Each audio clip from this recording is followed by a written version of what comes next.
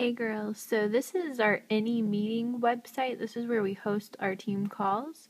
So all you have to do is go to anymeeting.com and you're gonna just sign in with our info, which is the same as our Dropbox information.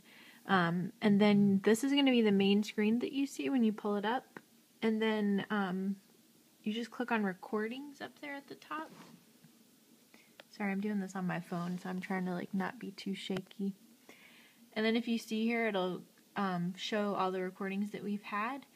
And then all you have to do is just click download right there where it says recording. And then it'll download something. It'll download the recording.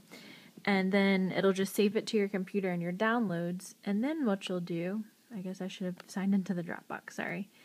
You'll just be signed into the Dropbox. And I'm going to show you how to upload it. Sorry, I thought I had it logged in. Okay. So when you're logged into the Dropbox, all of our team calls are saved in the personal development folder right here. And then fit and faithful calls, and then recordings. So you'll just go to this little button up here at the top. It's like a little document with an arrow. It says upload.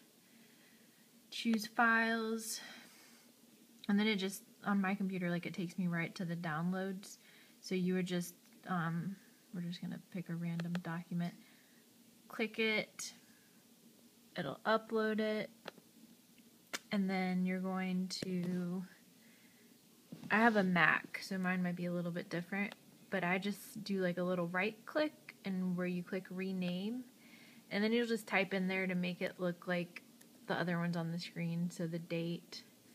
I'm just messing around, 11/1/13, and then the name of what the call is, which the Any Meeting will actually have the name of the call on there.